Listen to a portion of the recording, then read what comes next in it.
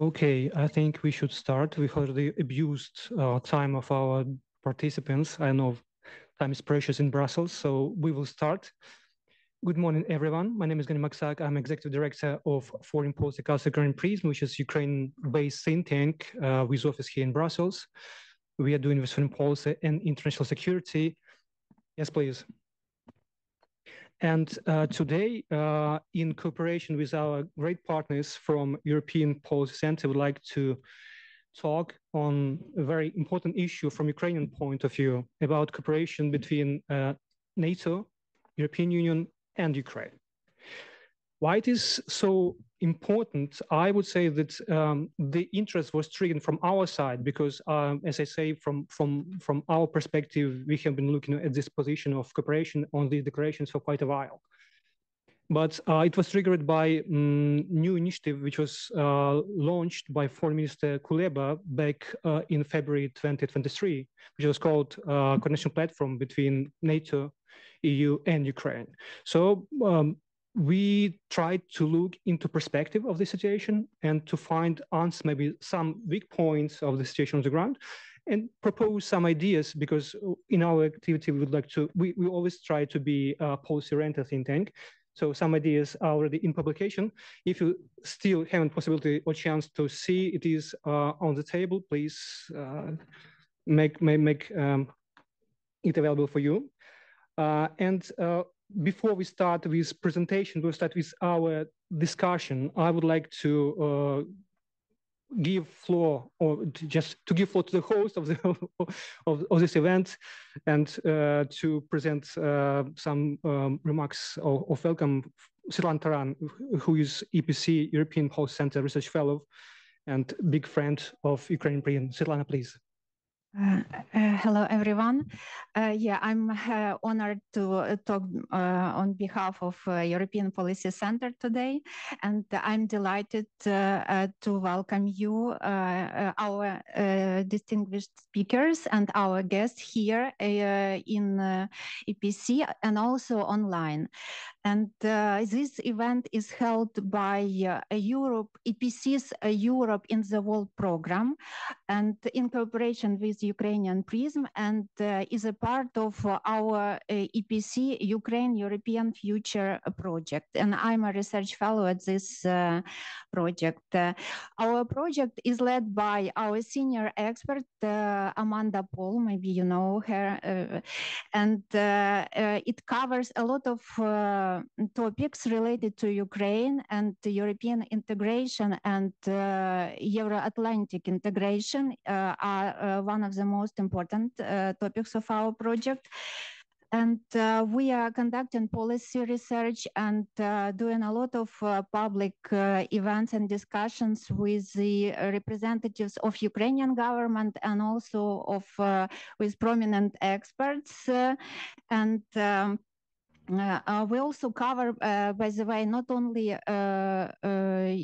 Ukraine's topics, but also topics related to transatlantic integration and EU-NATO cooperation. And here we have our expert, Mihai Chihaia, who will be talking on this, presenting these topics. And also we are actively cooperating with our Ukrainian partners, and Ukrainian Prism is our important partner here in Brussels. And as we are both dedicated to providing analytical support on EU policies towards Ukraine, and also to how to providing Ukraine with long-term security guarantees and end this Russia's war against Ukraine as soon as possible. And that is why today topic is very important for us, and I'm looking forward to listening to insights from your publications, from your new publications, and also from a following discussion with our speakers on trilateral EU-Ukraine NATO cooperation, how to make it a win-win cooperation, and how to increase Ukraine's involvement in this. Thank you very much. Svetlana, thank you so much for this possibility, for this partnership, and we very much looking forward to Mihai's comments on the situation in this triangle, I would say. With no further ado, we have most of our speakers on panel, and we would like to start. This is my proposal from a short brief from Hanna, Shelest, who is director of Security Studies program in our think tank Ukrainian Prism. She is one of the authors of this paper. The author, Victoria Marianko, is also with us. She will maybe comment on some issues on cyber and digital dimension of this cooperation, but we will have maybe not more than 10 minutes, okay? Just to spot some ideas which could be just of interest to our panel.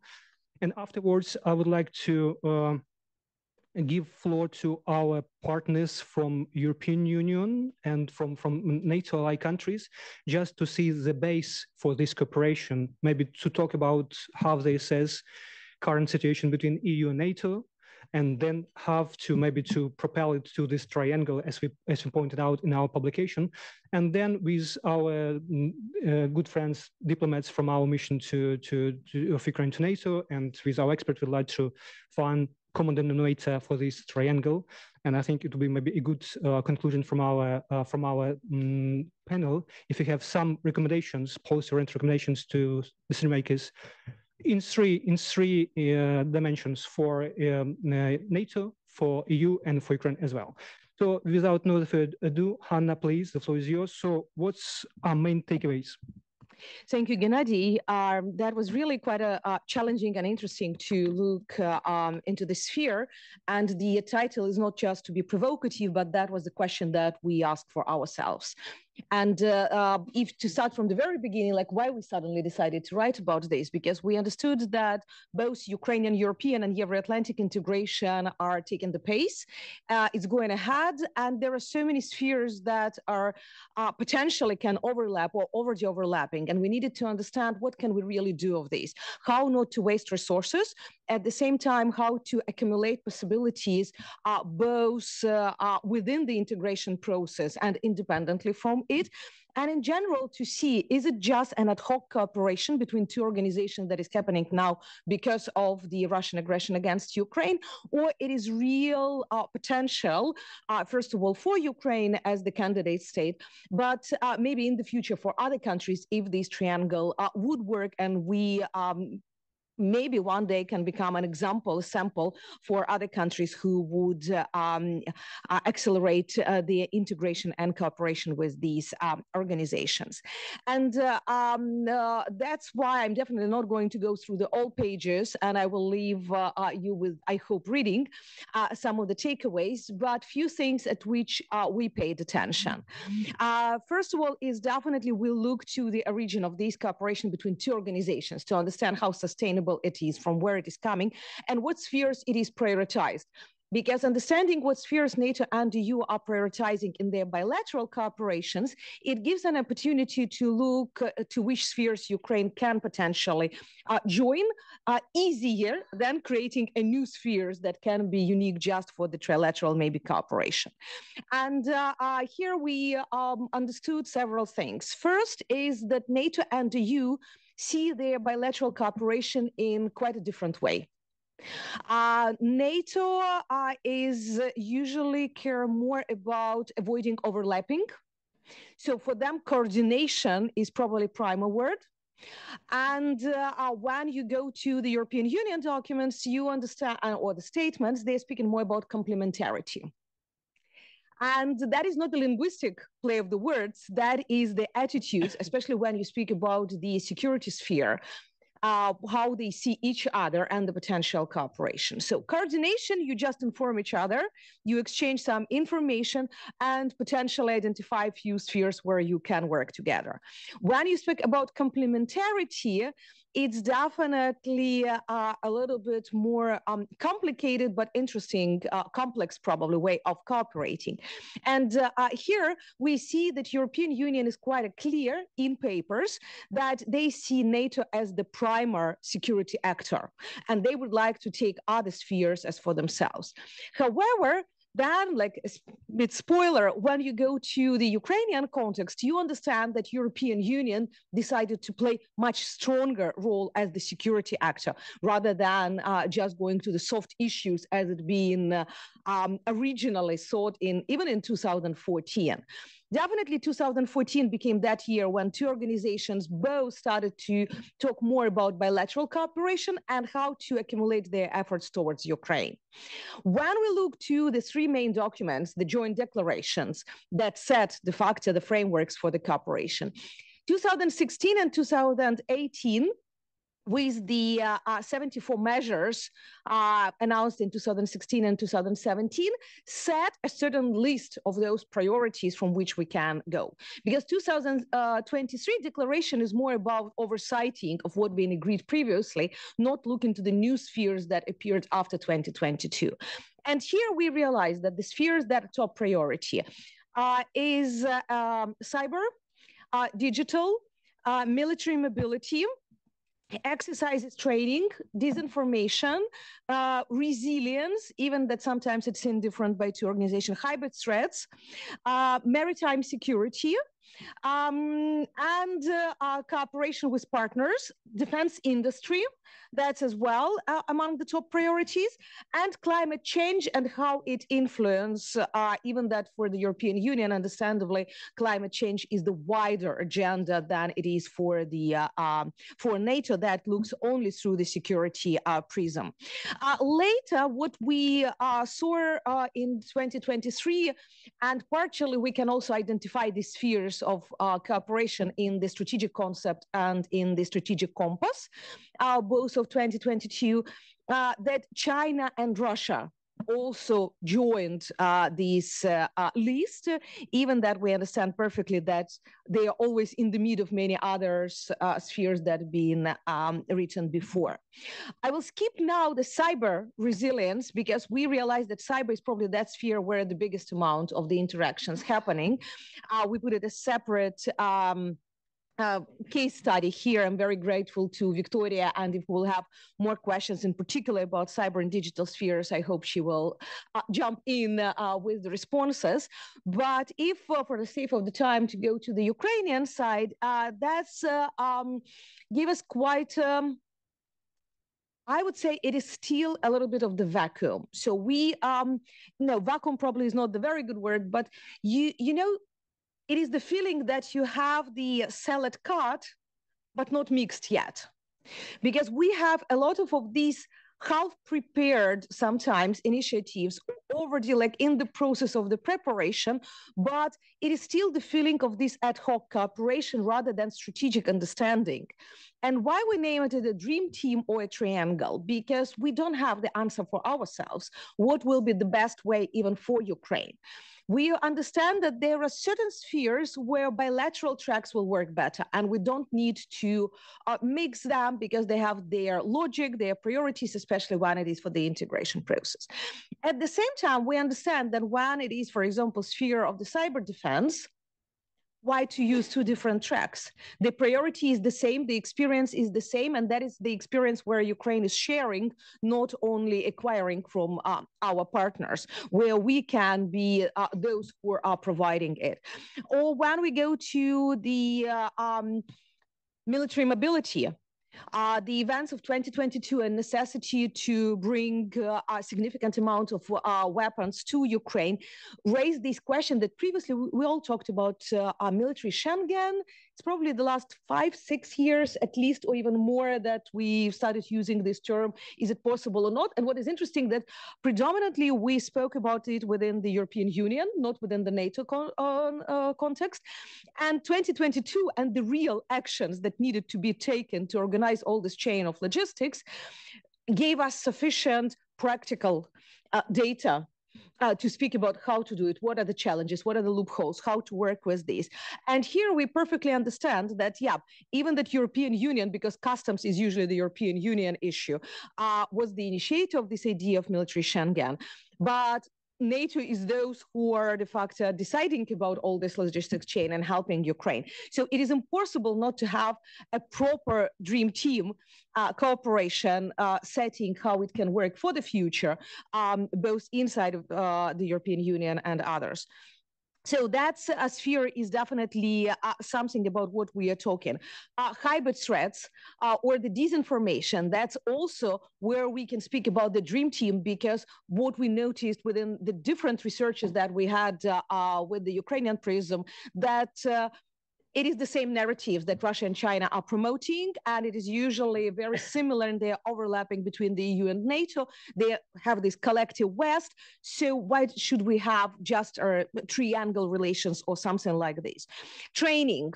As well, we have quite a significant efforts, military training by the European Union, by NATO, and that is the question that we need not just to avoid overlapping, but to see how we can use the resources of both in the best way to have the big amount and the most effective training happening.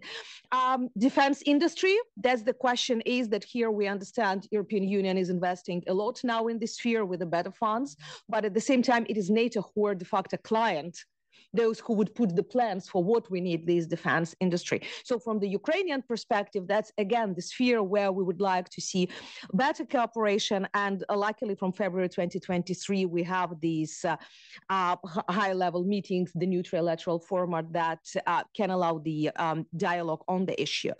And the last but not the least is definitely the question that we are raising.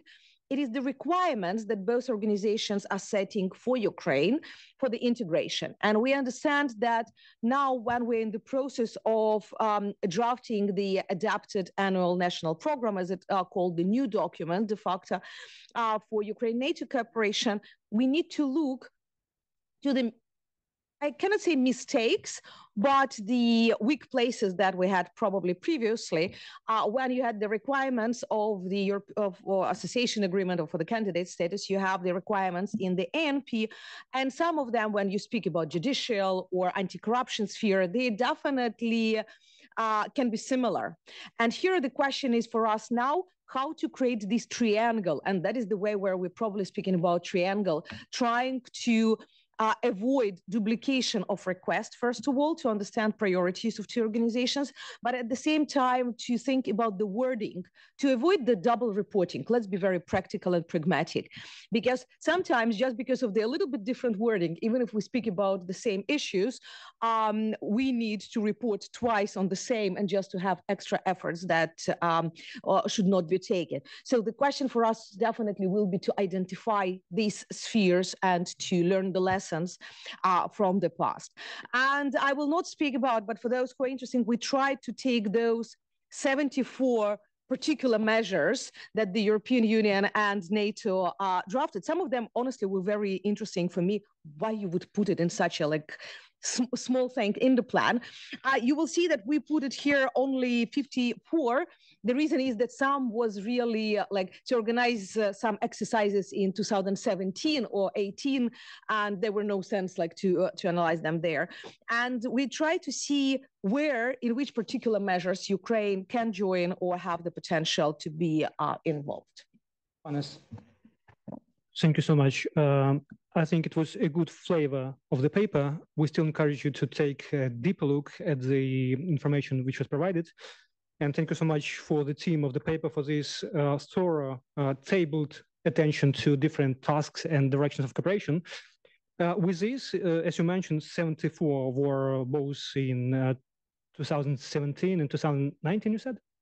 16 and 17? 16 and 17. Yes, yeah, okay. That is measured. So if I may, just before I present our panel and give the floor to them to deliver, to intervene, I would like maybe to give you as well some home assignment.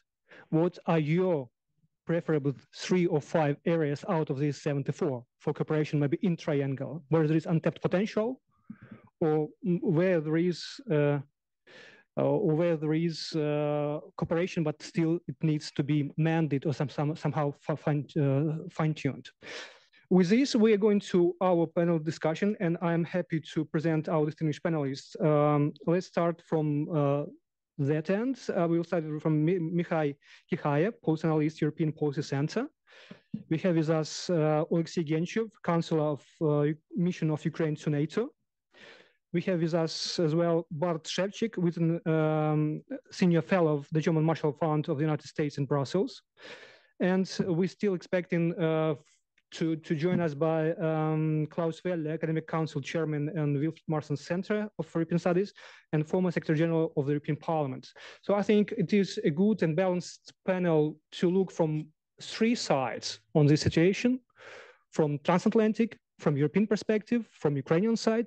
So Mihai, let's start with you, with your perception and with your take about this basis, current cooperation between EU and NATO, and what areas, as I asked, maybe of essence, of more importance for you in your personal list of priorities for this possible triangle. And one more question, which is more political. If you're talking about strategic approaches of both EU and NATO, could you spell your assessment about strategic compass? Is it a relevant document since it was elaborated in times prior to big war, prior to February 2022? And it was adopted in March 2023, but main work, the groundwork was done before that. So is it the right document to go ahead for both organizations and to streamline this cooperation? Please, the floor is yours. Well, thank you very much for having me for this event. Thank you very much for the presentation of the report. I have quite a few specific areas that I want to jump into, but maybe first I'll go into the Hennadiy's question on the strategic compass. Of course, the strategic compass was well adopted in 2022, but it was still in the making for about a year and a half before. Then we had the Russian invasion, and then of course it was beefed up. So there are many points where the language was adapted, including military mobility and many others. Now the question is whether it's still valid. I mean, of course, it's still valid. There are many deliverables there that will increase, EU's stance on security and defense. Now the question is what will happen in a few years from now on, because we'll have a new EU legislative, we'll have a new commission, so they might feel the need to adapt this and take into account more the war in Ukraine and the lessons learned from Ukraine. So I think this is definitely possible. It might be on the agenda to have a revision of the compass. Now the issue is how long this would take, because it cannot take again 2 years, right? To have it. It needs to be a process that is much faster and swifter. And here, of course, there's a question of political will and also of understanding between member states. And now more on the EU, NATO and Ukraine cooperation. I think I want to focus on 3 areas. First is military mobility. Second is maritime security. And third is missile defense. I'm not sure if missile defense was in the report. I haven't seen it, but I think it's an area that also is relevant in EU-NATO context, in cooperation with Ukraine, and also outside of these frameworks. But I'll come to that in a minute. Going back to military mobility, as you said, Hanna, after the Russian invasion, there was this impulse at EU level to focus more on military mobility, and we see this in the strategic compass. We see this into a new EU strategy on military mobility. It's actually a 2.0 strategy on it. Of course, before this, there's also the PESCO project on military mobility. And there we also have US, Canada, UK, and Norway participating. And then, of course, military mobility is also a flagship project for EU-NATO cooperation. Probably is branded as the most important, where cooperation is going very well. And of course, military mobility is also important in the context of NATO's new regional plans, which basically detail how different forces react in case of an attack. And of course, military mobility is essential here. Of course, these regional plans will be tested for exercise, and there is a lessons learned exercise, how to improve military mobility. But here, the EU is essential because basically the EU is regulating the most important aspects of military mobility, which is the transport infrastructure, the protection of infrastructure, the customs, and other issues. Now, I think this focus on military mobility also highlighted what is lacking in this area. And of course, what is lacking is the state of the infrastructure, which is by far not at the levels that it's needed to sustain such deployments. Then there is the issue of funding, of course. The EU has dedicated some funds to military mobility. I think it's 1.7 billion, but this is far too little to cover all the needs in the EU. Then, of course, there is the issue of protection of critical infrastructure. And of course, the EU has emphasized a lot on cyber risks, for instance, but there is also a physical risk. How do you protect the critical infrastructure from missile attacks, for instance? And then last but not least, there is the issue of political will. Are the EU member states, willing to dedicate resources to advancing military mobility? Now, of course, you're wondering where Ukraine fits in all this debate. And I think there are a couple of avenues. One is the connection between the EU transport infrastructure with partners, with Ukraine, with Moldova, for instance. And here, the EU has announced that they are looking into building a railway that will connect Lviv to Romania, to Chisinau in Moldova, to Odessa. This is a very relevant project, because it will connect Ukraine to TNT, the European transport network. Then secondly, I think the lessons learned from Ukraine. Military mobility is happening in Ukraine. It's been happening since February 2022. And there are a lot of lessons learned from there that will undoubtedly help the EU for the future. Then, of course, there's the question how they can share these lessons learned, because there are limits of cooperation. I think you mentioned in the report, there is, of course, the issue of exchange of information, which is sensitive. Well, one option could be to actually create a center of excellence, for instance, on military mobility, a EU-NATO one, where Ukraine would be invited as well, and some lessons learned could be shared. Then I would move a bit into the maritime security issue. And I think here it's important to look a bit also at the Baltic Sea, but also, of course, at the Black Sea. And I'm sure probably you've heard last week that there was an attack on a pipeline connecting Finland to Estonia. And this is a very relevant issue, the protection of maritime critical infrastructure. And of course, a year ago, we had the attacks on Nord Stream 1 and 2, and now we have multiple attacks, because it's not only on the pipeline, there are also some telecom cables. And this, I think, here the EU has been reactive. Of course, after the attacks on Nord Stream, everyone at the EU level, they were like, "Oh, this is an area we haven't paid attention to." So, of course, there is a need to be also proactive, not only reactive to this. And it also shows that the strategies that have been developed since a year ago have not really worked so far.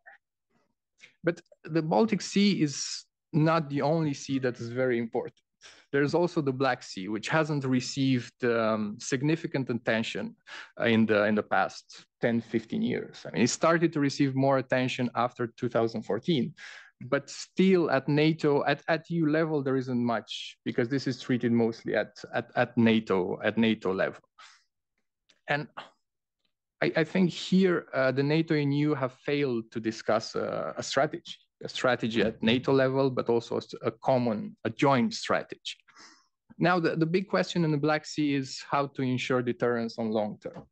It's, of course, we have the situation now, but we also have to think 4, 5, 10 years in the future. So how can we ensure this deterrence? Then, of course, one way would be to coin a Black Sea strategy. A strategy that, I know there are many difficulties there, but I think it's important in this strategy to put emphasis on partners, to put, of course, on Ukraine, on Moldova, on Georgia, and how these partners would be involved in implementing such a strategy. Then there's the issue of protection of critical infrastructure. That's the issue that I mentioned in regards to the Baltic Sea. Here, of course, EU and NATO created this task force on protecting critical infrastructure, but more can be done, especially with regards to maritime critical infrastructure. Then there's the issue of exercises. Of course, more exercises are needed in the Black Sea. there was also an idea that was floating around, I think around 2015, about a regional Black Sea fleet. But that idea didn't go through. So maybe an option would be to revisit it. And also, I think it's important to look again at lessons learned from Ukraine. There are many lessons learned in terms of naval warfare in the Black Sea that must be taken in. And last is the role of regional formats that I think need to be underscored further. And here I mean, of course, Bucharest 9, Three Seas Initiative.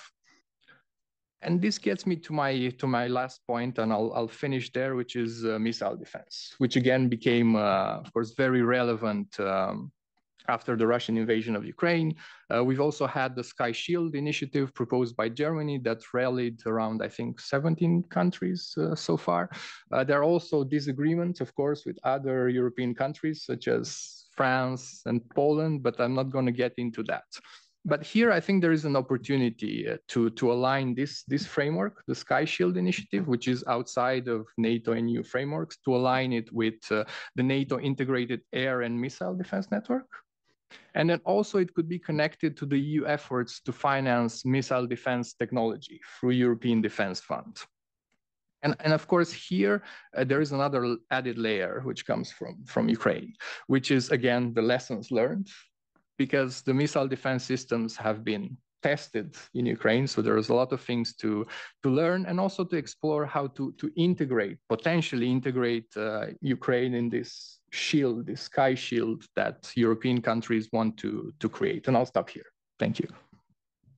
Mihai, thank you so much. Good list, good top 3 priorities: mobility, maritime security, and missile defense system. So now we move to other end of our table, of our panel. I would like to give the floor to Klaus Welle, Academic Council Chairman of Wilfried Martens Center for European Studies and former Secretary General of European Parliament. Mr. Klaus, I asked all our participants, all our distinguished panelists to draw their own top 3, top 5 of areas for cooperation in this triangle. But let me also address you with the question of political will on European level.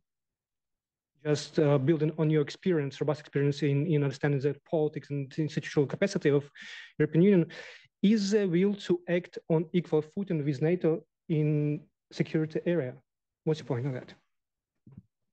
Yeah, thank you very much. And first, the only excuse I have for coming late is that I was in another debate on Ukraine, just 300 meters down the road, and the schedule had changed, so I could not be here in time.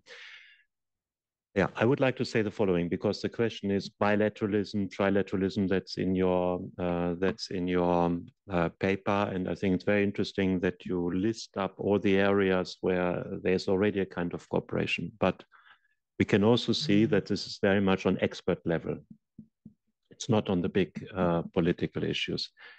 And my experience has been, previous function, but also before, that whenever it comes to highly political issues, then formal cooperation, NATO, European Union, becomes extremely difficult. The main reason being Turkey, or we could also say Turkey-Cyprus. And therefore, you are very quickly at, you're meeting very, very quickly your limits, or, partners ask for other things to be connected to the issue. And this is why I think this has largely failed. Does it therefore mean that, this cannot go well together?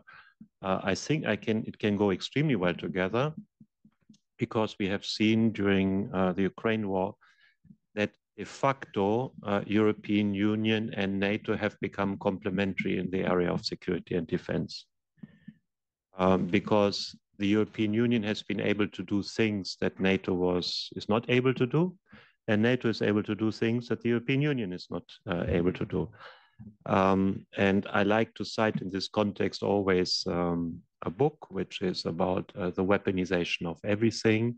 So modern warfare is not just about tanks and weapons, but it goes into many components, and we have seen Russia using basically all of them, trying to weaponize food, trying to weaponize energy and threatening us that, you know, we would have a very cold winter or that our industry would be destroyed. Weaponizing refugees, millions of refugees, and the response in all these areas was an EU response, including a very generous acceptance model for Ukrainian refugees. And let's remember that also the last major wave of uncontrolled migration was the direct result of Russia bombing Aleppo and Syria. So the last two major refugee movements have been created by Russia, very much, by the way, to the benefit of parties who feel close to Russia, which is a bit ironic, but I think it also should be said. Sanctions regime, 11 packages of sanctions, European Union decisions. And last not least, hope, which is very important in terms of integration into the European Union and mid and long-term perspective for Ukraine. So even though this is not the outcome of joint meetings, arrangements, institutionalized relationships, de facto, in the area of security and defense, in a modern way, the European Union and NATO have become complementary in a war situation. So does this inform us also about what is ahead? Or is this a one-time in an extreme situation? I think, to put it, let's say, boldly, the European Union, or let's say European Union action, is the precondition of the European members of NATO to be an equal partner and to be delivering in NATO. And why am I saying this? I'm saying this because, A, for the moment, we don't have a functioning internal market on defense. In principle, yes, but de facto, the exceptions are so widespread that we cannot scale. So we are producing Leopard 2 tanks like it would have been done in the 19th century with, you know, by hand manufactured, but not scaling, which means it's far too expensive. There is this reference also that we have, because we are divided, more than 160 major systems. The Americans have 30 plus. So we are not scaling. We are too expensive. And therefore, it's a rough estimate, but I think there was some years ago a paper by the Cost of Non-Europe unit in the European Parliament, which outlined that we are paying about 30% too much. So either we could save 30%, or we could have 30% more capacity for the same money if we were to organize a proper market, internal market in defense. That's what I mean with the European Union being an essential precondition for members of NATO to deliver. Transport and logistics has been mentioned. We now have a budget line, which was severely cut by the member states in the last MFF. But I hope that in the next MFF, this is a key topic. This is a key topic for a key priority for the member states. So because we know the most likely scenario of the EU directly being threatened is an attack on the Baltic states. So how quickly can we deliver material up there? And if the transport infrastructure doesn't function, the answer is we won't. So the third point, internal market, production capacity to scale, transport and logistics. Fourth point, research. If I'm correctly informed, there's now a budget of, I think, 1 billion in NATO for research. But if you compare this with the research capacity in the EU budget, it's very little, you see. So if we were to think about something like a European Union DARPA, which could finance research with, you know, Ws, civilian and military, that would put us into a very different place. And again, have very positive effects for NATO, because the Americans already before the war were complaining that scientifically, technologically, very difficult to go into a war situation with the Europeans because they are technologically very advanced and we are not. So we have to catch up. Another benefit we could bring. 5, Also in these situations, you need functioning civil protection services.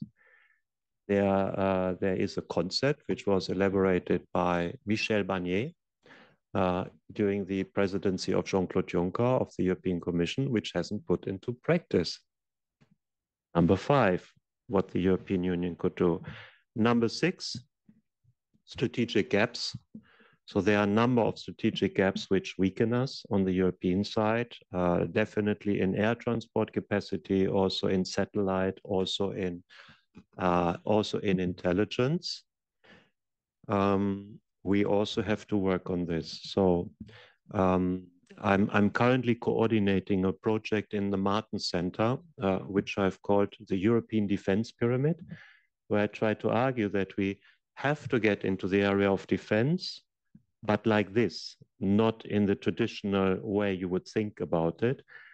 We have to create the basis for functioning European defense, especially given that the Americans will have to focus more on Asia, on China, and will ask from us to be delivering more on the conventional side.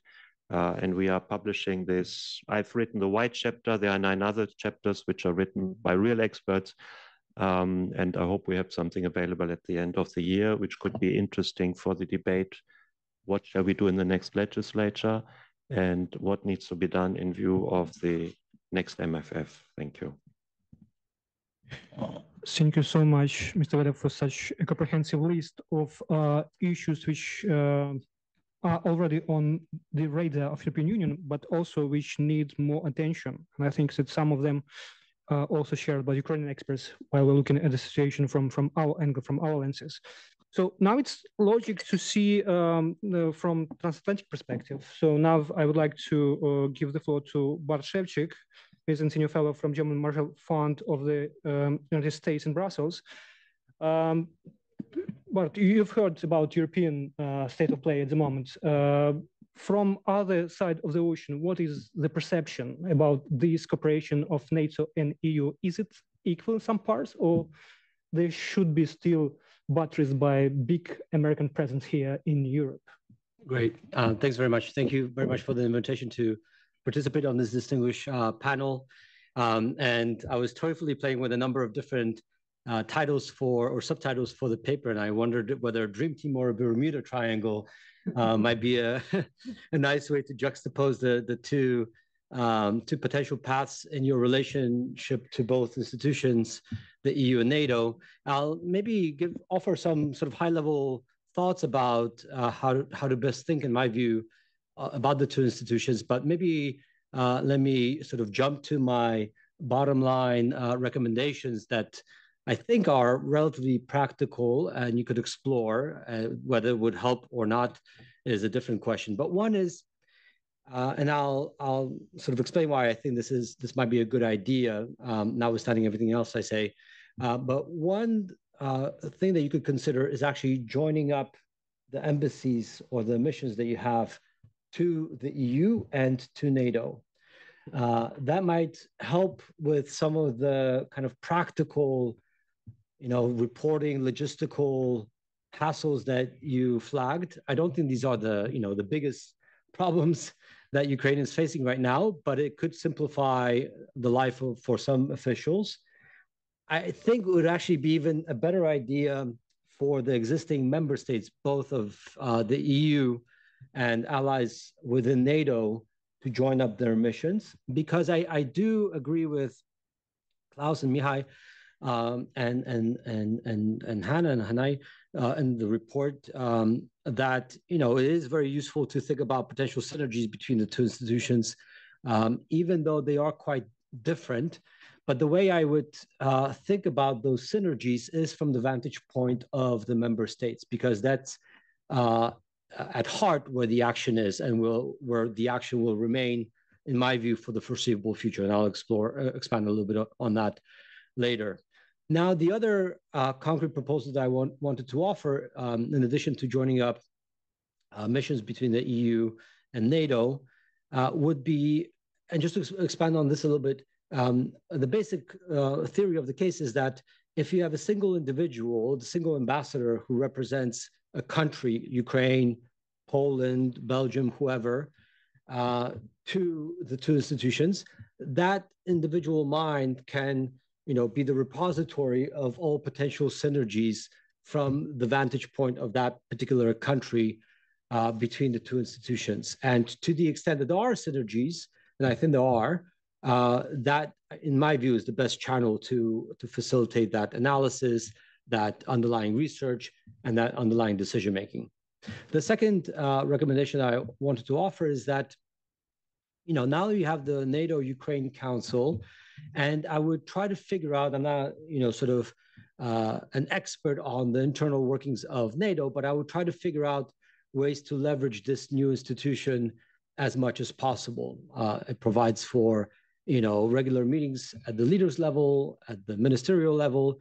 Both sides could convene or call to convene the council. So it's not just a prerogative of NATO and NATO allies, but also of Ukraine to convene a meeting.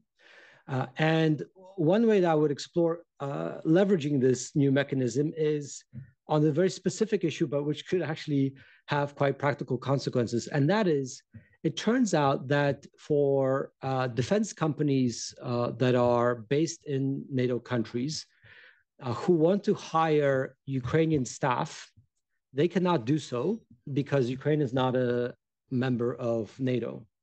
Now, you would think that given, the 4+ million Ukrainian refugees who reside in the EU, in Poland, Germany, Romania, elsewhere, and who would want to be hired in any capacity, especially in the capacity that can help support the war effort in Ukraine, that should be a relatively straightforward thing to do. But there is a blockage based on NATO rules currently that prevents defense companies from doing so. I would try to figure out ways to, put it on the NATO-Ukraine Council agenda, and drum up the public debate to try to change this, because you have defense companies who want to hire, you have Ukrainian refugees who want to work, and if there's only a legal rule that makes sense for many other cases, right?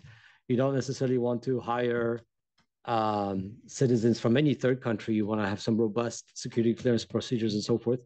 But for Ukrainian refugees who want to work at NATO defense companies and NATO-based defense companies, they should be able to do so. Now, with those very concrete and practical recommendations, let me offer just some high-level thoughts of how I think the best way that Ukraine should approach the two institutions is on separate bilateral tracks through a joint ambassador to both institutions. And that is because for all the work that's been done at the EU level in terms of rhetorical commitment, in terms of money that's been allocated, in terms of cooperation within the Council of the EU on political and security affairs, including on defense projects through PESCO for those countries that are participating in it. There's been a lot of work. I served in the European Commission during under President Juncker, and a lot of this work was launched during that period of time. But it's been sort of marginal steps, 7 years hence, notwithstanding an existential crisis now in Ukraine.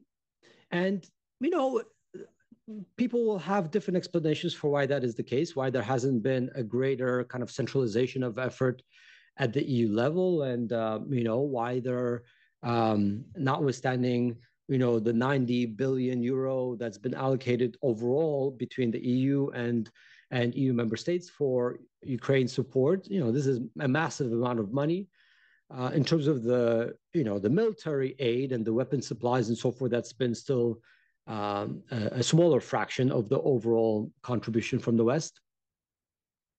I think fundamentally that what the EU does or does not do by way of incentivizing cooperation among member states or not, member states ultimately within the EU will, for the foreseeable future, make decisions based on their own considerations of how much resources they want to allocate to what projects and where they want to allocate troops And that basic sort of underlying dynamic is not going to shift for the foreseeable future.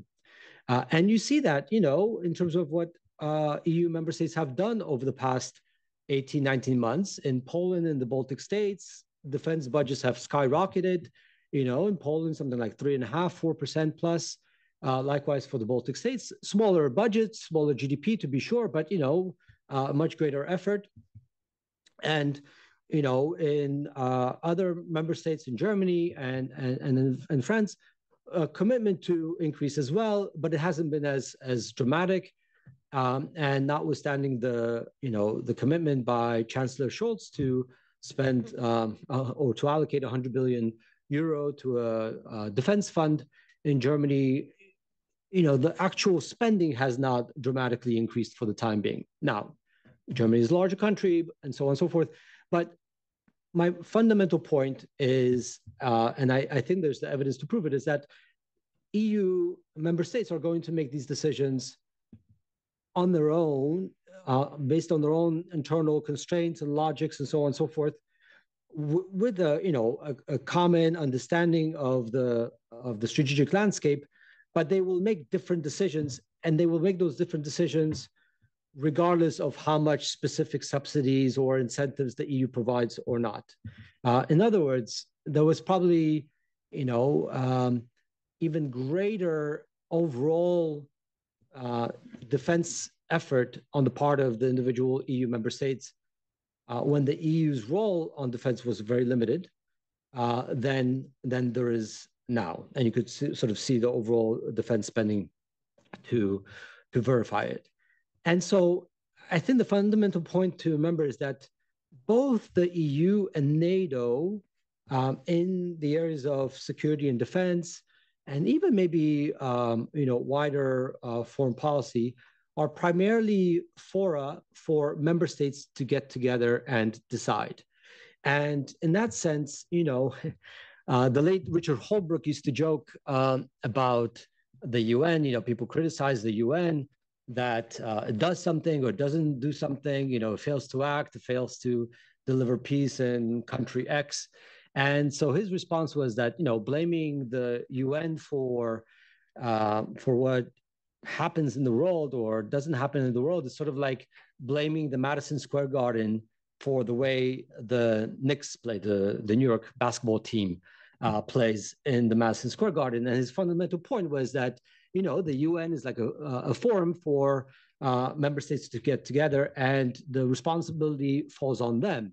So the Security Council doesn't decide now on the Ukrainian conflict, not because, the staff of the Security Council of the UN or the Secretary General of the UN, but because, Russia will block or China will block any sensible resolution in the Security Council. And there's a fundamental division among the P5, and that was by design. Within NATO, that is very much the case. And I think people kind of appreciate that, the Secretary General of NATO is very much a secretary, more so than a general. But I think within the EU context, because the EU does a lot on everything else, on sanctions, on funding research programs through the Horizon program, on funding transport infrastructure, on figuring out how to harmonize regulations in transport to provide for military mobility. That's at heart why it's a EU project and not a NATO project, because regulatory expertise is what the EU is good for. The EU does a ton and is a supranational actor on a lot of policy areas, on common agricultural policy, which will be a big boon to Ukraine once it's eligible for those funds. But on core security and defense policy, it's still very much driven by member states. If let's say there's a new mission that's set up by the Council of the EU, let's say in Mali or wherever else, then the question is, okay, who's going to provide troops for for that mission? Who's going to provide funding and so on and so forth? And then you see, some countries are willing to provide those resources, and some countries are not. And so I think this fundamental dynamic is going to remain. Now, it might be the case that at a certain point, EU member states decide, no, we are moving to centralize these efforts at the EU level. You know, Szewczyk, one of the members of the European Parliament, has offered lots of ideas on how to set up a European army, or if not a European army, European Foreign Legion that would be commanded by the Council of the EU, and the Council of the EU would decide by qualified majority voting. If that is created and constructed, then it's a different ballgame. But until there's that big shift, and there are clear obstacles to having that big shift, I think we will be in a situation where the member states decide, and the member states, you know, are for the most part the same between the EU and NATO. They're basically twin institutions for 23, 24 member states that they have in common. And the biggest difference between the EU and NATO is that the United States, Canada, the UK and Norway are part of NATO and not part of the EU. But, you know, the way to think about sort of different sort of things that you want to achieve with both institutions is, what do you want to achieve with Europeans as Europeans, or what do you need to achieve with a wider community, wider transatlantic community that would include Canada, the UK, Norway, and the United States. And it is still the case, and I think the Ukraine, Russia's invasion of Ukraine and the ongoing war in Ukraine has shown this, that, you know, for better or for worse, the United States has still remained kind of an inseparable security guarantor for Europe and now for Ukraine as well.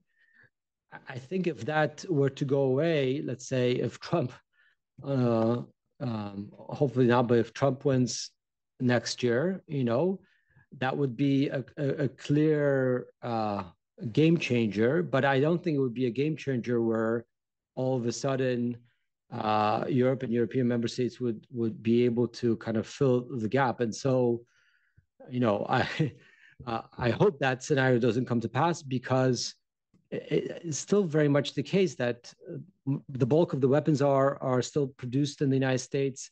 Even the United States is now starting to run out of some of the ammunition to provide for the Ukrainian troops.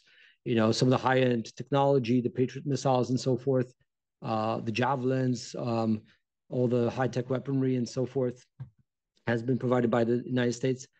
Now, obviously, you know, nothing's, you know, all that can change, but I don't see it changing with either EU-NATO declarations or of joint cooperation.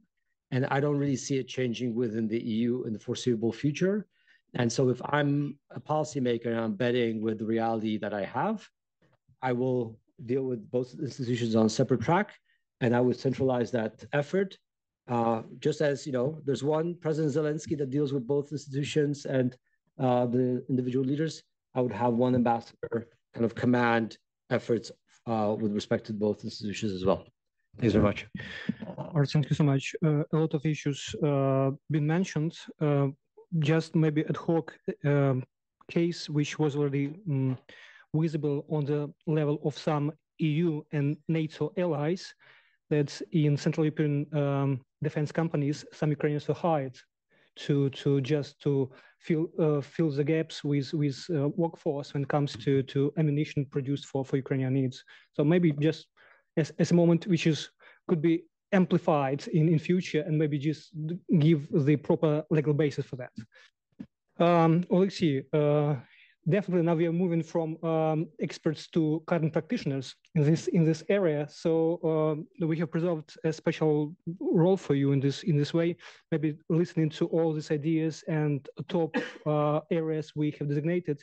Please share with us what's on current plate of Ukraine mission to NATO, and basically in what way you could share this information, because I understand that some processes are going just in tested way, but what would be your recommendations, or would be your outline how to cooperate in this trilateral format? And one more question: are you ready to run the joint mission? to European Union and NATO. Yeah, the floor is yours. Express my gratitude to European Policy Center colleagues. I'm very happy to see Svetlana Taran, and of course to Ukrainian Prism, Hennadiy and Hanna. I'm very happy to see you in even more frequent manner. As I'm working for Ukrainian mission to NATO, my voice can be very obvious, but I'll try to be more precise and to keep impartiality in today's discussion. The question about the role of Ukraine at NATO and EU tracks is not a new one for me, at least. In the beginning of my career as a public servant, I raised a question to myself, what the way of national development is better, to integrate to EU first or to NATO first? And now there is no need to answer. But for that times, I decided that NATO integration would be a secured way to gain the European membership. And the argument was very clear for me for the time, because of the security environment, because of the protection of the state, the investment climate will be more attractive, and European values could be reached in more easy way. But probably it is not the time to talk about mistakes and faults in the past. But Ukraine somehow skipped that way of development. And in the middle of 2000s, the Euro-Atlantic integration has been moved, even not to the second place, but somewhere to the end of the list. And 2010 just put a very big point on this matter when, under the presidency of Yanukovych, it was taken a decision to follow a new way of national development, such as neutrality. And that was the biggest mistake. And the results of 2010 decision we are watching and reflecting today, and starting to do this in 2014. I do remember the times when the state entities had in their structures international departments divided in some sections, and it was a joining attitude to keep EU and NATO under one roof. And it was a huge disbalance on focusing on state activities and actions. When I turned back from my first assignment in NATO to Kiev, it was 2015, I decided to assess or evaluate the current status for the experts in public administration responsible for the EU integration and for NATO integration. And the results were very sad. We had a huge number of the experts in European integration, and like 25 persons for the whole Ukraine responsible for NATO business, and mainly, of course, from MOD and General Staff. And there were absolute misunderstanding and misreading what NATO is about at the time, what NATO was about. Unfortunately, Ukrainian state entities accepted EU and NATO first as contributors or donors for any financial possible assistance, for any possible assistance in terms of missions abroad, in terms of exercises and workshops. But there was no any understanding that first EU is to reach values in the spheres like economy, social strengths, fighting corruption, and so on and so on. And NATO is about strengthening defense capabilities and gaining the interoperability with armed forces of NATO member states. That was the very big gap in our historical development in Ukraine. And now, today, we have two strategic goals, EU membership and NATO membership set in our constitution. And there is now an understanding that we have to follow two parallel tracks and not to combine it, not to avoid substitution of the principles in gaining the membership, but to keep a parallel path. And I think we are on the right way to have kind of a triangle, or whatever it could be called, dream team, okay. But for me, very interesting how NATO or EU member states percept these two organizations. How do they try to avoid the competition? Because the main principle of complementary attitude sometimes seems to be a competition, at least for a non-member state or non-EU member state representative. And I do not want to be at this place, thinking how to compete with these both organizations to satisfy any tasks. I think that it is very obvious that the country cannot have two ministries of defense or two ministries of foreign affairs or other state entities which could be responsible for the EU and another one for the NATO. It is the only one ministry responsible for both businesses. However, at the level of diplomacy, at the level of diplomatic representation, I think it is very important to have a very separate units responsible for each of the organization.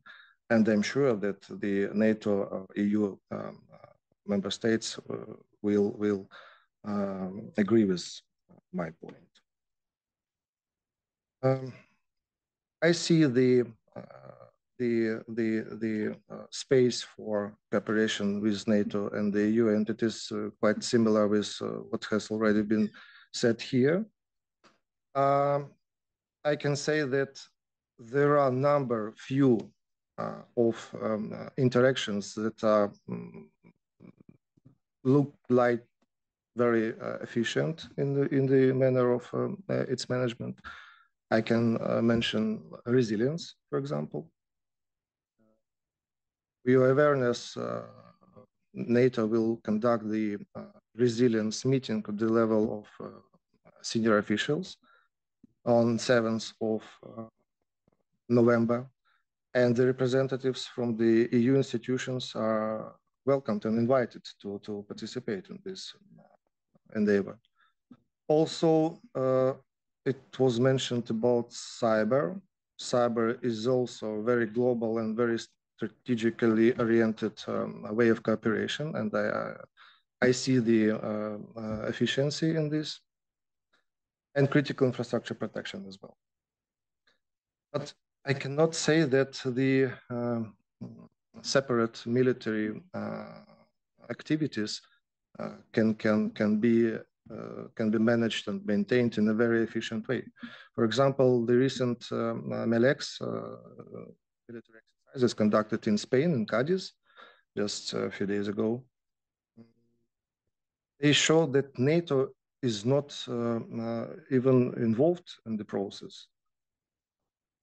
Purely European military exercises without any possible transatlantic scenario.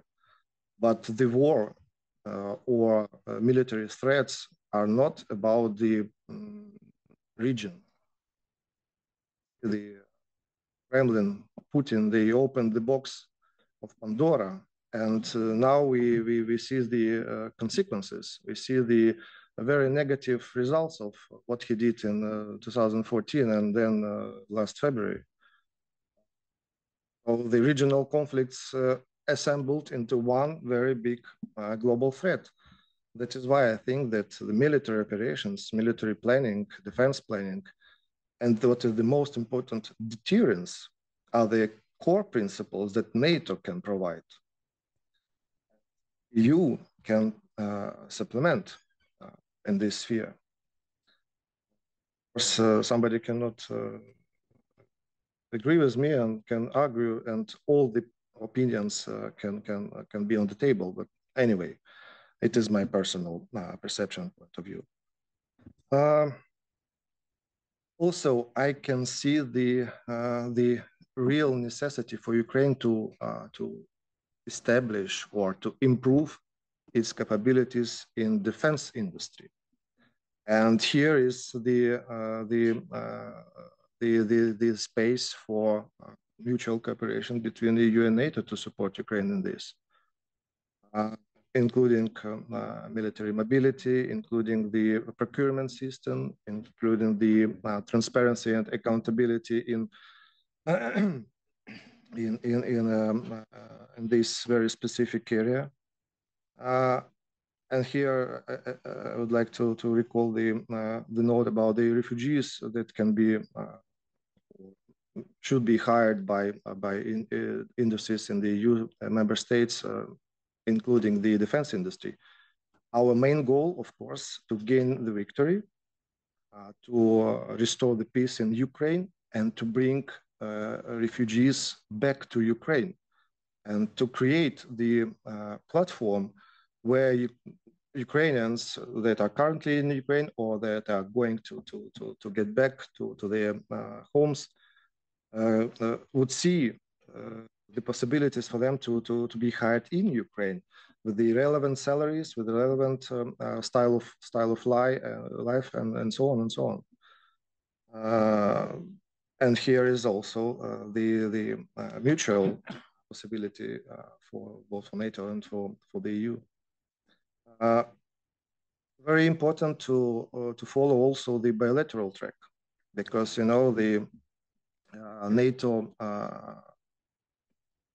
is unfortunately the very first principle to support Ukraine in terms of responding to the Russian aggression is provide Ukraine with non-military support.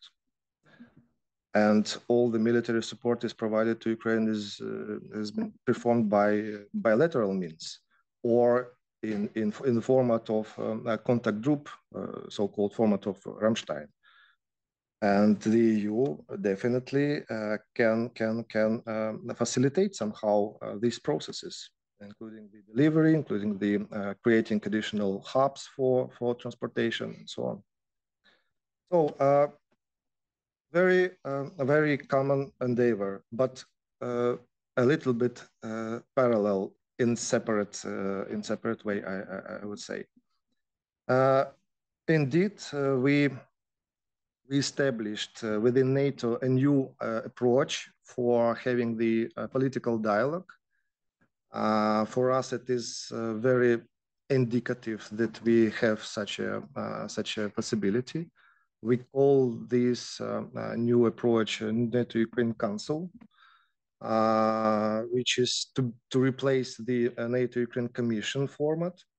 And the main difference for this approach is to be equal at the table. And today, Ukraine is having a seat between the UK and between Turkey, non-EU member states, but it is not about today's topic. And we have the equal rights to vote and to share our opinion, and to be not a guest for briefing and reporting and answering the questions, but to be a full member at the room, raising very specific questions and to advocate our national interests. But having in mind that we, in the end, we will have a consensus or compromise. So for us, it is like the very first step to feel ourselves as a member state. And it is like a training mode, you know. So the first. Maybe the last point from just to jump in. Okay. It was actually the very last point. So Ukraine now sees the EU and NATO as the triangle for its training mode to be in the end the full-fledged member of these both organizations. And I'm very happy that these discussions already started here, despite the information background, despite the war, despite all the difficulties that we have to overcome in our reforms agenda and so on. Thank you for your attention. Oleksiy, thank you so much. Many very important issues, and it's always a pleasure to have you with us in discussion, because being a diplomat, you still have quite straightforward look on the situation on the ground when it comes to integration both to EU and NATO on this stage of our preparations. Dear friends, we are like running out of the indicated in the program time, but I would ask for my permission from our host just to extend for a little bit. We started later. And we mentioned somehow, Oleksiy mentioned also cyber as a sphere where we could also somehow see for synergies. Maybe I would like to ask for a comment, Victoria Amelyanko, which is co-author of this paper. Victoria, what is your lessons learned of this triangle in cyber? Do you see it has potential to develop? Maybe you can take rostrum. Yeah, just 2-3 minutes maximum. Thank you, Hennadiy. Thank you for wonderful discussion. Just from my side to add a bit on cybersecurity and cyber defense, it is the case that we can start from this to build this and to see how triangle cooperation can work. Because first of all, cybersecurity and cyber defense is priority dimension for the EU, for NATO, and also for Ukraine. And there is a space where actors can already exchange the best practices and also see how they can strengthen their cooperation. So as it was mentioned, here Ukraine can not only learn, but also to share some best practices. And we may see that EU and NATO both are well engaged in this policy, and they have established, have mentioned also this dimension in their joint communications and strategic documents. But most important, 2023, there was established the Task Force for Resilience. And within this Task Force for Resilience, cybersecurity and protection of critical infrastructure have been described as priority, and also where EU and NATO now try to have interoperability in the standards and also to complement efforts of each other. But at the same time, this Task Force for Resilience mentions Ukraine as the example how critical infrastructure can be protected and what practices can be learned and applied in the EU and NATO.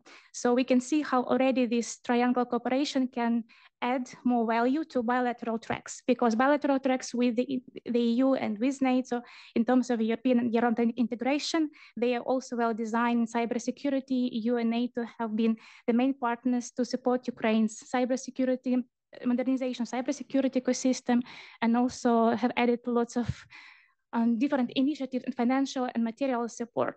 And apart from cybersecurity within the protection of critical infrastructure, we can see also the separate track. Second track is actually emerging and developing technologies. This is also the priority for both the EU and NATO, but also for Ukraine. We can see that the EU has its hub for innovation in defense. We can see that NATO has established its Diana Defense Innovation Accelerator, and also a fund for innovations with 1 billion of funds. So that's pretty huge priority for both actors. And at the same time, we can see how Ukraine tries to develop its military technologies and also apply them already at the battleground. So from one side, Ukraine can share the best practices and negotiate, discuss with partners, but at the same time, partners can apply and test military technologies at Ukrainian battlefield, so that to see what can be changed, what can be added. And that's why it comes for artificial intelligence, it comes for new drones, for operation awareness systems. So that's very important. You can see how technologies and also cyber frontline are playing actually one of the major fronts in Russian aggression against Ukraine. And to summarize, it also can be mentioned in the paper within the proposals, cyber exercises, and also exchange of experience, cyber trainings. So there are platforms for engagement, as we see with the task force, as we can see NATO-Ukraine innovation dialogue that was also established this year. We can see EU-Ukraine cyber dialogues. So in order to avoid duplication and in order to avoid not complementary and like integration of different standards in Ukrainian cybersecurity system. At this point, cybersecurity and cyber defense can actually be the area where to test and to see how interoperability and complementarity can be achieved within three actors. Thank you. Thanks so much for just filling the gaps in our very wide agenda. With this, I would like to open our floor for questions, short comments. Please raise your hands and address issues of, yes, please. Mike, please. Much, Dmytro Shkurko, National News Agency of Ukraine. It was mentioned the security guarantees for Ukraine. So that I just want to know what is the synergy between EU and NATO in a vision of these security guarantees could be provided to Ukraine. And the next question, if I may, this is a new issue, but there is always a problem of balance between the security and democracy, including in Ukraine and including in EU, so that we see some kind of processes inside EU, and we can see some processes inside Ukraine which are contradicting the, I would say, the common democratic trends. So that because the war, it has its own rules, and the war, unfortunately, changing somehow all our societies. So what kind of guarantees can we find together, EU and Ukraine, to avoid that backsliding in democratic processes? Thank you. Whom you want to address this question, Dmytro? Whom to address this question? Everybody who can. Yeah. There was also a question from lady. Yes, can we just pass the mic? Yeah.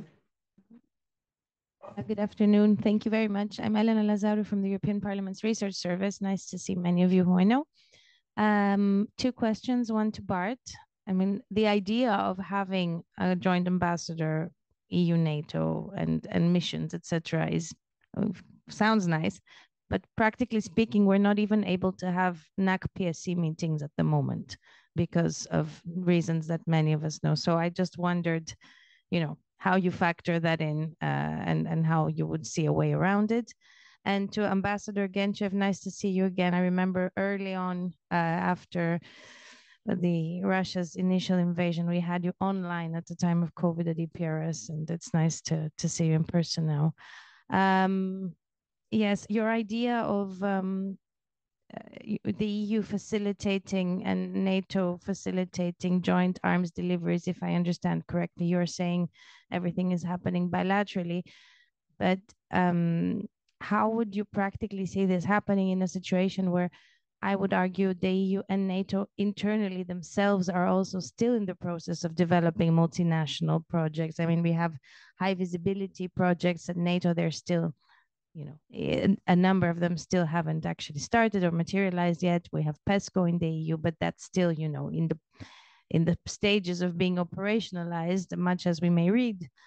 So I wondered, if that is, I see the value of what you suggest, but from your perception as a non-NATO, non-EU state diplomat, do you see these two organizations at the moment having integrated so much in defense that you think that's feasible?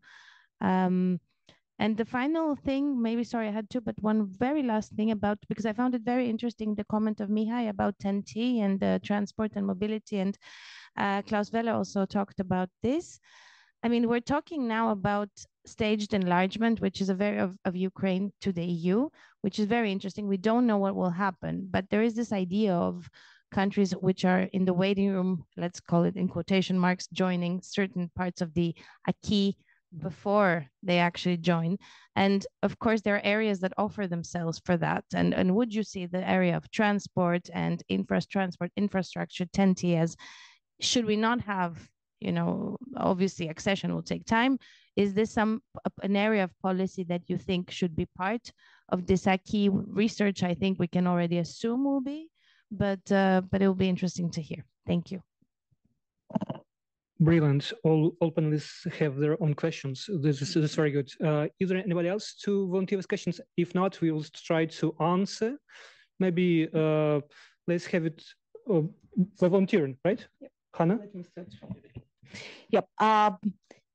Going to the Dmytro questions, but first just reminding, because everybody stuck to the embassies, the question is that we have Vice Prime Minister on European and Euro-Atlantic integration. So we have these, and we have governmental office where Oleksiy has been working. He was shy to mention that we had this experience. We know what it means, the cooperation with under one. And de facto, it is the single person who knows what is happening, both there and there at the top level, at the level of the Vice Prime Minister. So at the level of the embassies, Ukraine, it seems to me, even had for the certain period of time. It was with Belgium, and like, I mean, we had here, yeah, the ideas, and usually it always means that one of the tracks are losing. And we see it now in Vienna for uniting UN and OSCE, for example, under one, because it is like international organizations. It always, that one is in the priority and other in not. It just maybe psychology or managerial issues, but unfortunately, you can unite it only at the governmental level because you are implementing the same reforms or similar reforms in your coordinating your ministries. But when it is there abroad, it is becoming more complicated because also international organizations would like to see the respect to them, that they have a personal attachment and personal attention probably. That's why it's happening there. If we speak about the balance and the security guarantees about which Dmytro said, first of all, it seems to me that the process of European and Euro-Atlantic integration themselves are the certain guarantee to balance between the necessity to continue with the democratic path reforms and what we have. Because in case we are backsliding, that is immediately what will be on the radar of the European Union, for example, for our requirements for the European integration, for those terms and conditions that are set. And that means that immediately we have problems in the dialogue. Certain chapters will not be open, for example. But the same with the NATO, because if you remember the old, for example, ANP, they were always not chapters, but sections, let's say, that are purely about the democratic process, about the good governance, yep, about the spheres that are not within the defense and security sectors originally.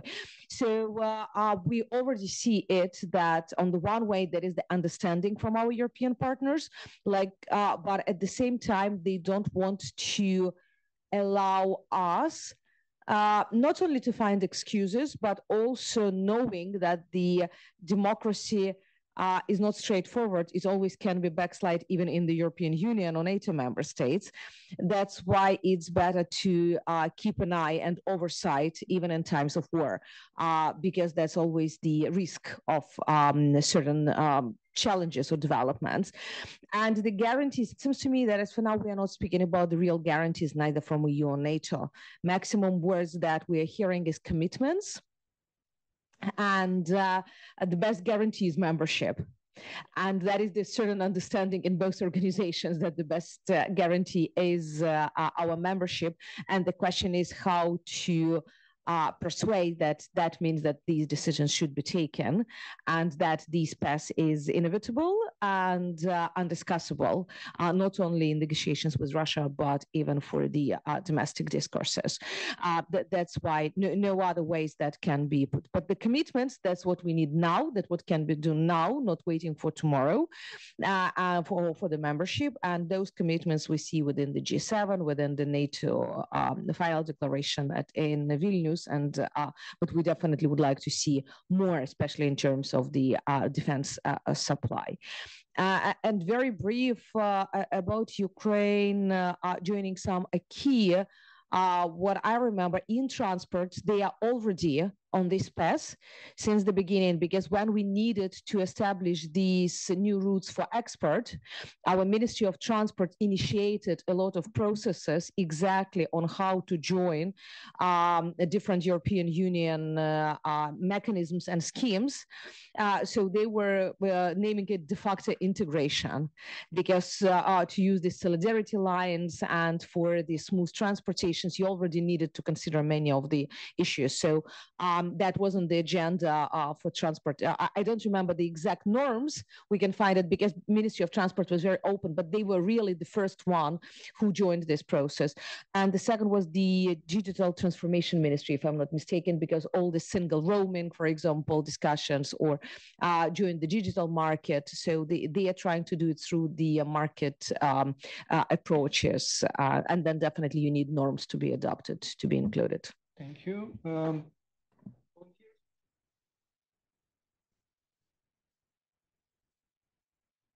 Just to say thank you for raising the question about democracy, because that's what it's all about at the end of the day. The European Parliament has been working with the Rada for more than 10 years. And already before the war, it was quite difficult to convince that minority rights are essential in a democracy, and that if you're in government today, the likelihood is quite high that you're in opposition tomorrow. So it's also a mutual interest. Since the outbreak, then when I was still in function, we've supported the Rada to keep it going with a lot of IT material, armored cars, whatever. But I think I could also witness that the quality of the process, let's say in a war situation, can be in danger. And therefore we have to be very attentive. So, and I think in the process of joining, this is together with the rule of law and corruption, this is probably what will be most looked at.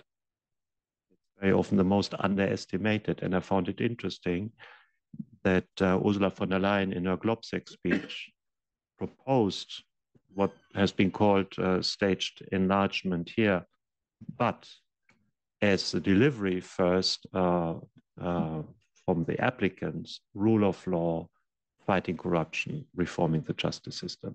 So no longer chapter 23 at the end, but something that has to be focused on upfront. And I think objectively at the end of the day, many issues will be difficult.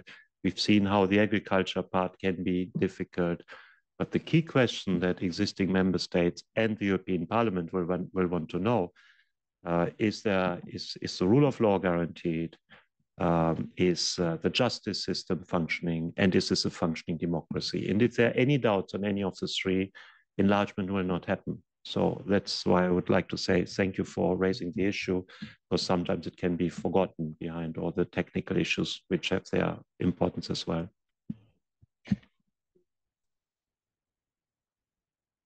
Thanks very much. And thank you, Elena, for very probing questions. You know, not to dwell too much on this proposal of joint ambassadors, even if you don't have a NAC and PSC joint meeting, which I understand you wouldn't because of Cyprus and Turkey, I think the value would be in having a single individual in Paris, in Berlin, and in Washington, and London, sort of thinking about, okay, how do we engage through NATO, and how do we engage through EU channels to accomplish common foreign policy objectives? You know, I think there might be some downsides to it. You're right that, you know, each institution probably wants to have a separate ambassador.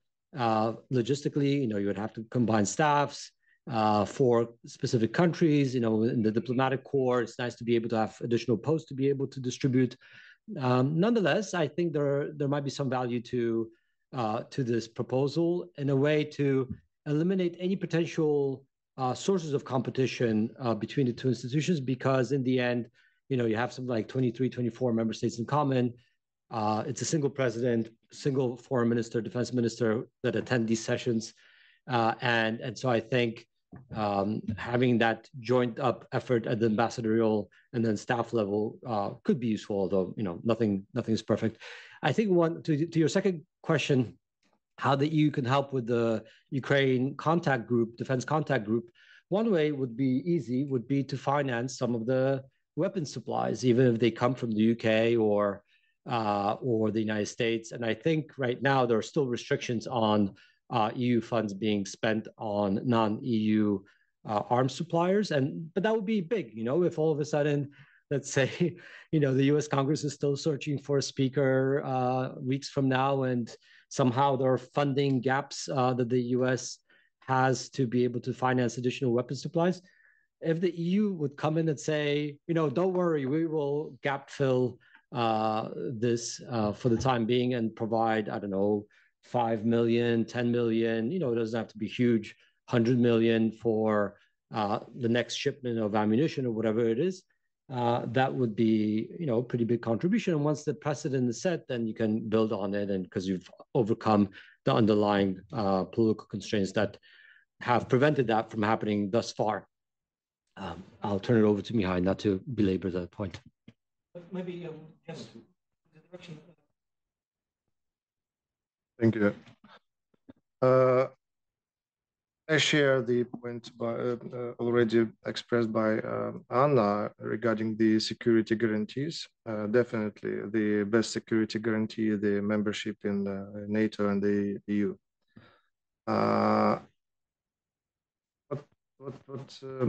Regarding the possible support and facilitation, I mean the first number one, administrative support and facilitation. In EU institutions is the biggest generator of legal acts, and EU member states just following the rules and procedures. And I would like to give you just a few examples what kind of challenges we met and what kind of difficulties the EU member states faced with.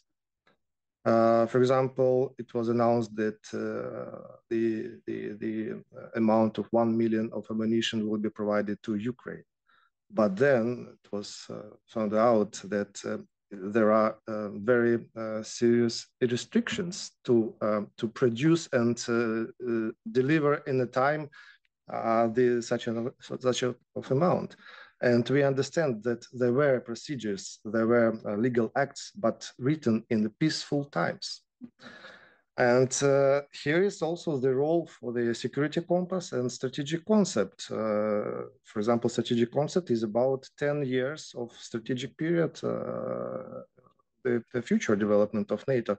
And such kind of strategic doctrines or documents should also recognize the threat of real war and the necessity to review the legislation and procedures to keep the mobility and possibility to provide immediately to the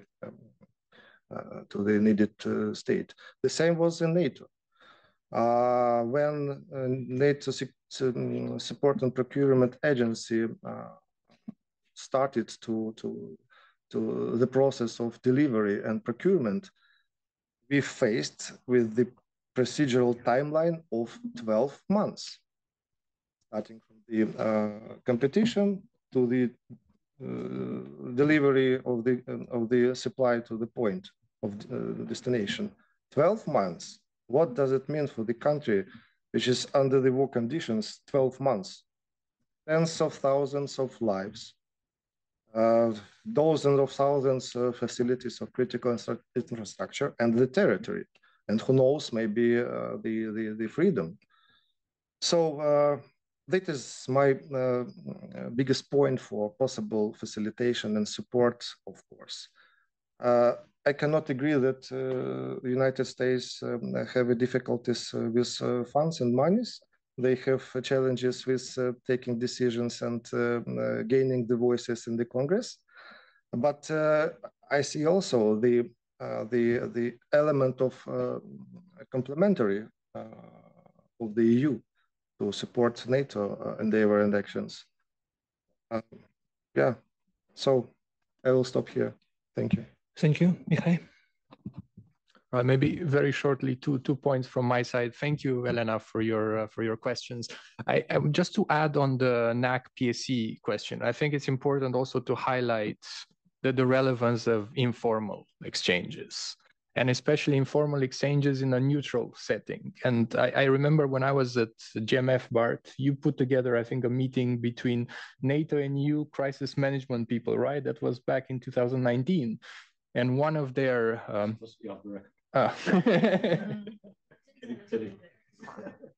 I think one of the reflection that came out was they don't meet often enough to exchange. So that's I think it's relevant as we look forward, especially when thinking about the role of think tanks and neutral platforms. Now, secondly, on the question on connecting transport infrastructure, I think I would see it both ways in a sense. Of course, it's also in view of an accession process, but also there is also the immediate importance of connecting the transport infrastructure with countries that are closer to close to the EU. And the problem with this is basically this railway. It's not necessarily about building a whole new railway from zero. It's just aligning the gauge of the width of the track, and this is an issue that's also we also face in the EU, for instance, when you go to the Baltic countries. So I would see it in both of these dimensions. Thank you.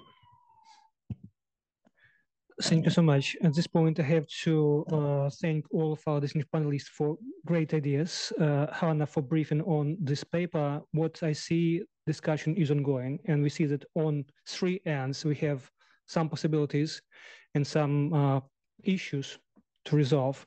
But for Ukraine, it is, I think, very important to see complementarity between EU and NATO. The more aligned and cohesive policy is between two, it is for us better to be the third partner in this process. And definitely, it is more and more evident that from a just consumer, we are evolving into contributor of security and contributor of some ideas for future security architecture. So I think this is the good start for our discussion. Let's hope that in nearest future, we will see more time-wise policies on both sides, on EU and NATO, in support of Ukraine. But on this point, we are very good to great extent appreciating your support from partner support to Ukraine. And we do think that only in solidarity, in unity, we could have this upper hand in war of Russia against Ukraine. So we will prevail, but we need this solidarity. Thank you so much. And let's have a round of applause for our panelists.